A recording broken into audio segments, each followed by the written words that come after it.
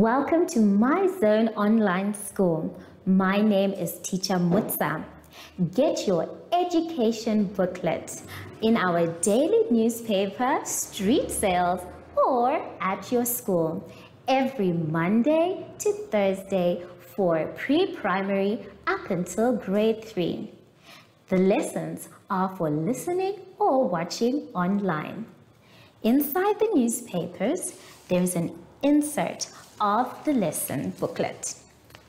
Please cut the top of the lesson booklet with a pair of scissors and fold it for ready to use. But there is more.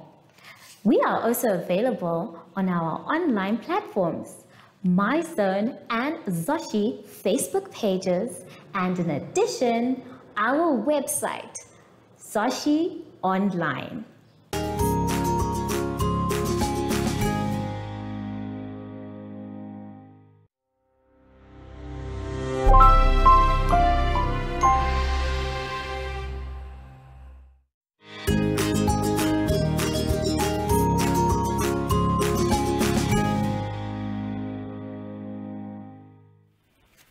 Hello everyone and welcome to My Zone Online School. My name is Teacher Mutsa and thank you so much for joining me today. Our theme this week is being safe and road safety.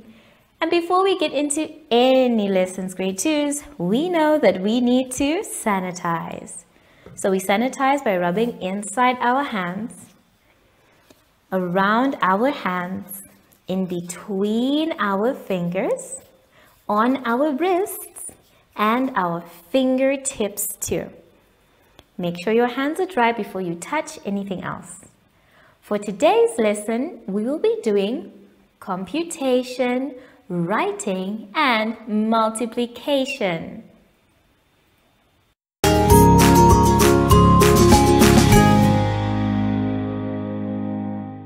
For our lesson now, boys and girls, let's all turn to page 12. On page 12, we are going to be doing computation, the subtraction of decade numbers. It's going to be our job to work out the answers to the questions that follow.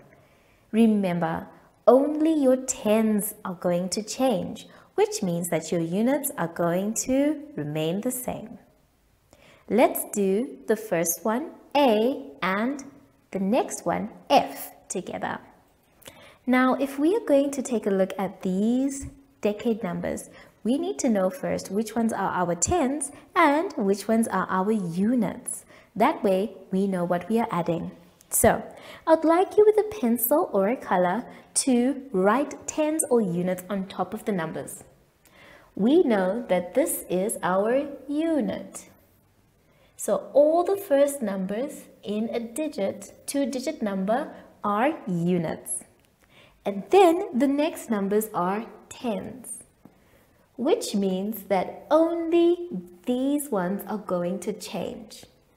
So in other words, instead of saying 38 minus 10, we are actually saying 3 minus 1. A very neat trick, isn't that right?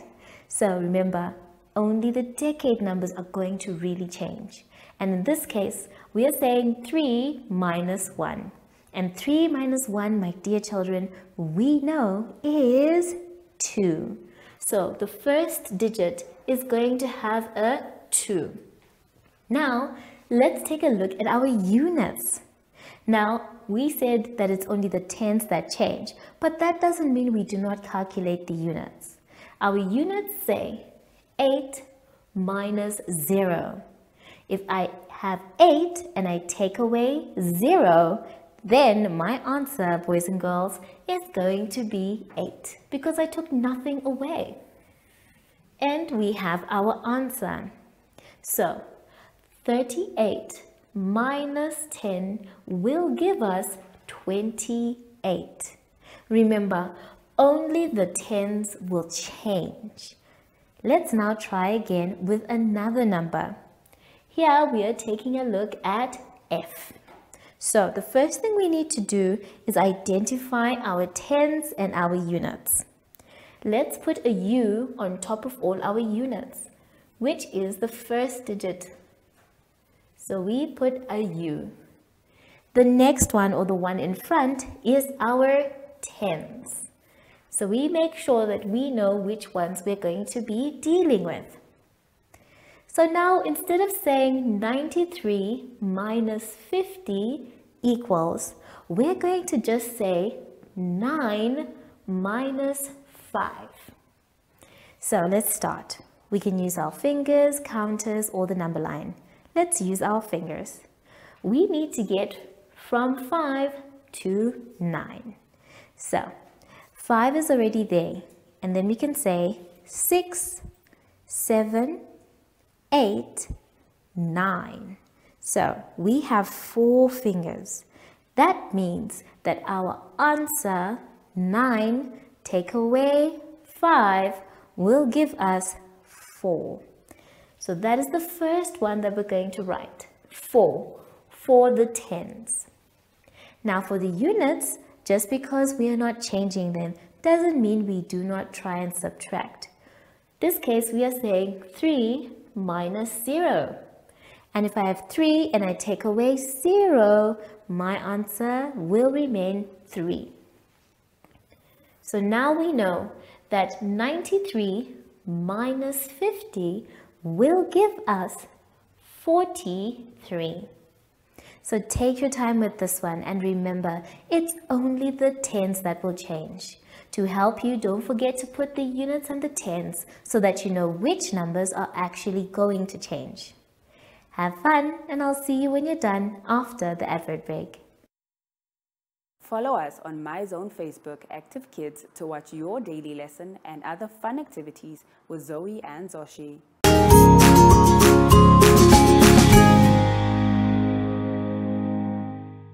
Now, boys and girls, we are going to practice our sequencing on page 13. On page 13, we have 2 tasks to do. The first thing is to put our pictures in sequence. When we say sequence, we mean order. So each picture we can see there needs to be numbered from number 1 to number 6. After that, our next task is to make sentences for each picture in the correct order. We're going to use the vocabulary below. We have the words boy, cornflakes, wash hands, milk, spoon, and bowl. So first, we need to number the pictures. So let's take a look at our pictures. When we see our pictures, we can see that the first thing is there's a boy eating. The next picture we can see is of milk, a container of milk. After that, we can see the same boy washing his hands. The next picture we can see underneath is a spoon. Then we have a bowl. And lastly, we have cereal. In this case, cornflakes. Which one do you think is the first one? The first one that we're going to do, or the first one that we're going to say, is number 1, is of the boy washing his hands. Remember, boys and girls, before we do anything, we must always make sure that our hands are germ-free. So it's important to wash them before you touch anything. The next one that we're going to take is the one of the bowl. Now, for us to eat cereal, we need to put it somewhere. So we're going to use the bowl as number 2. So washing hands will be number 1, and then the bowl will be number 2. Number 3 will be the spoon, because you cannot have cereal without a spoon. Number 4 will be the cornflakes, the cereal box that we can see. So go ahead and write number 4 in the box. Number 5 will be the container of milk, because after putting our cereal, we need to put our milk. Then the last one will be of the boy eating his food. So we have now numbered from number 1 up to number 6. It's now our time to make the sentences and write them according to each picture. So let's try and do the first 3 sentences together. Number 2 says, we're going to write. So let's take a look at our words. There are 3 words we're going to use today, and they are bowl, spoon, and wash hands. So we're going to start with the first action that we said, which was wash hands. That's also picture number 1. We need to make a sentence in order to say what's happening in the picture, as well as using these words, wash hands. So we're going to say, wash your hands with soap and water. Or we can say, wash hands with soap and water. We're going to do the second one. I want you to please do it with me so that you don't get lost. So number 1 is going to say, capital letter W for word wash.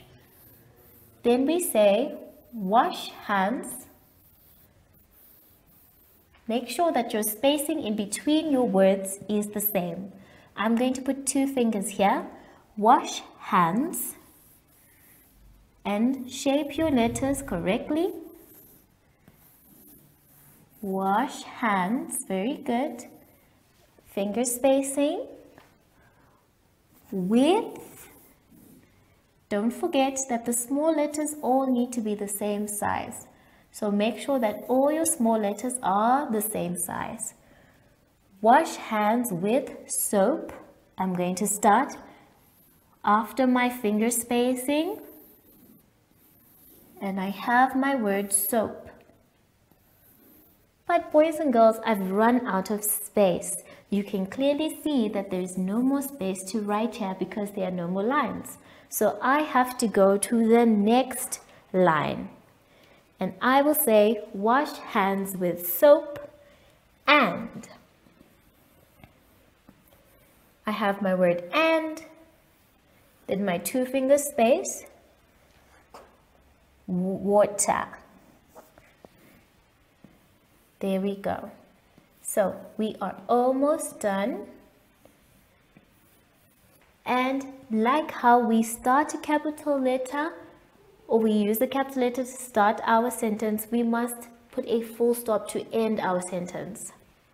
So that's the first one, and we can see from the picture and the words that we have used that it is correct. Wash hands with soap and water. We have used wash hands. So we can go ahead and cross it out so that we don't use it again. The next sentence is going to be based on our picture, which is the picture of the bowl. So the bowl we can see here has nothing else on it, it's just a bowl. So we can say, take out a bowl, or use a bowl. So we're going to say, take out a clean bowl. That is going to be our number 2. So let us start. The word take starts with the capital letter T. So that's how we're going to start. Take out. 2 finger spacing for me. It could be 1 for you. Take out. Shape your letters nicely. Take out. Finger spacing. Finger spacing. Clean. Finger spacing. Bowl. Make sure you spell all your words correctly. And then a full stop. So now we have used the word bowl to make the sentence, take out a clean bowl. Now you could be taking it out from the cupboard, taking it off from the shelf, but so long we have a clean bowl. So we're going to cross out the word bowl so that we don't use it again. Then The next one is for the spoon. Now in our pictures, we numbered the spoon number 3. So that means our third sentence has to do with the spoon. We need to use the word spoon to make our sentence. So number 3, we can say, take out a clean spoon. It's the same. So capital letter T for the word take. Remember to make sure that all your letters are the same size for the small ones. And your big letters, or the ones that need to touch the top line, are actually touching the top line. Take out. Don't forget your finger spacing. Finger spacing. Clean. Very good, everyone. Finger spacing. Spoon. Good job, everyone. And a full stop at the end. So we have managed to make 3 sentences with our 3 pictures and putting them in order. The first one had a picture of someone washing their hands, and we had the words wash hands. We made the sentence wash hands with soap and water, putting a full stop at the end and crossing the phrase out. The next one that we had is number 2. We had a picture of a bowl, then we had the word bowl, and we made the sentence take out a clean bowl. We also put a full stop at the end and crossed the word out. Number 3 said the picture had a spoon. We had the word spoon and we made the sentence take out a clean spoon. So after that, we need to cross it out so we don't use it again. The rest of them for number 4, 5, and 6, you're going to make by yourselves.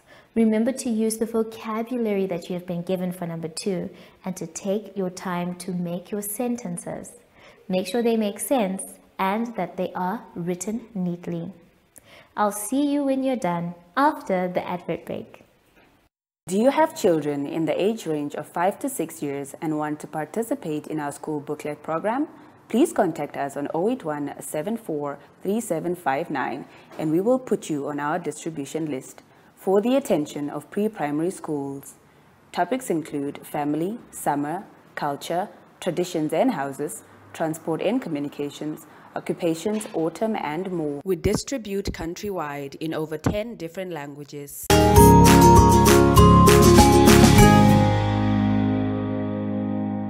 For our lesson now, boys and girls, we are going to go to page 14.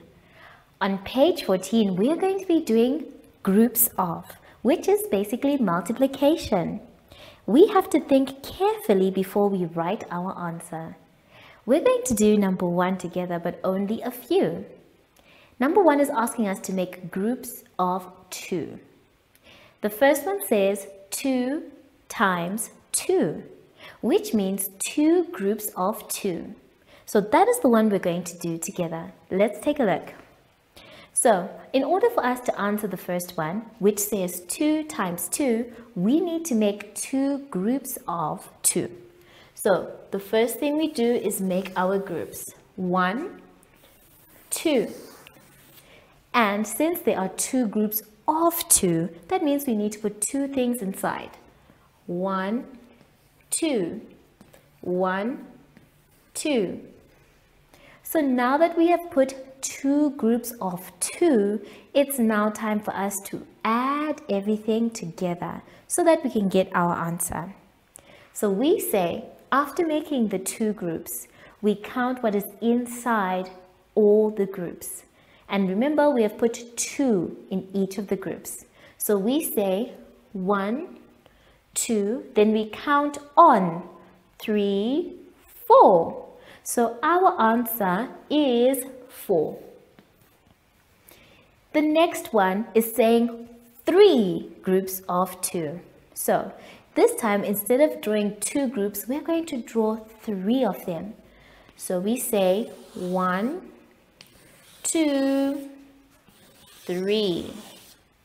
Now we have our 3 groups, and it's our job now to put 2 in each group.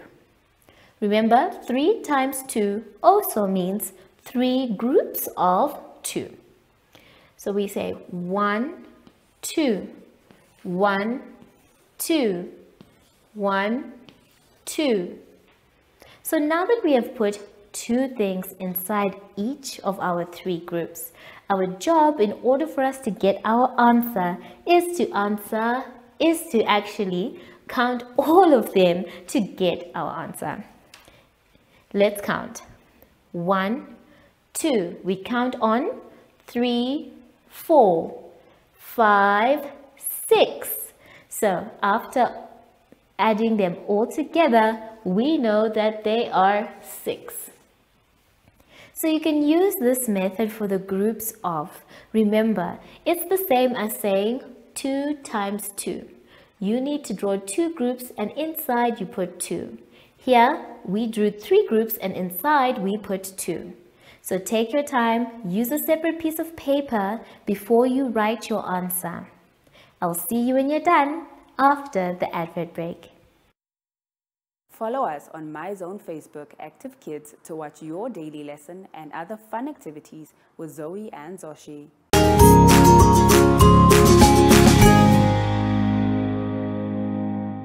Grade 2s, we have now come to the end of our lesson and I hope you had fun. I know I did. Remember, if you're not sure what to do, that's okay. You can ask an adult for help.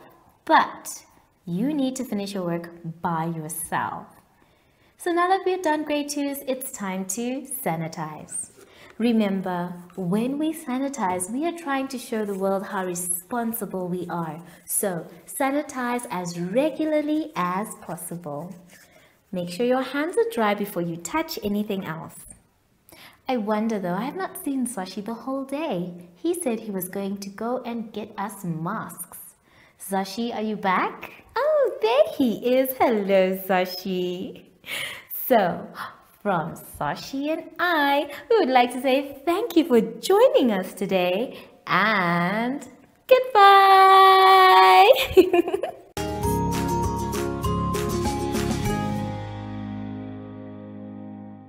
Our online school will help you along the way. Find us at www.zoshi.online and download the booklet.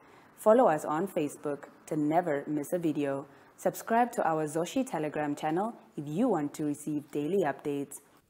Proudly sponsored by the Ministry of Education, Arts and Culture, Namibian Community Trust, UNICEF, MyZone Online School, Amos Meerkat Syllabus, and Capricorn Foundation.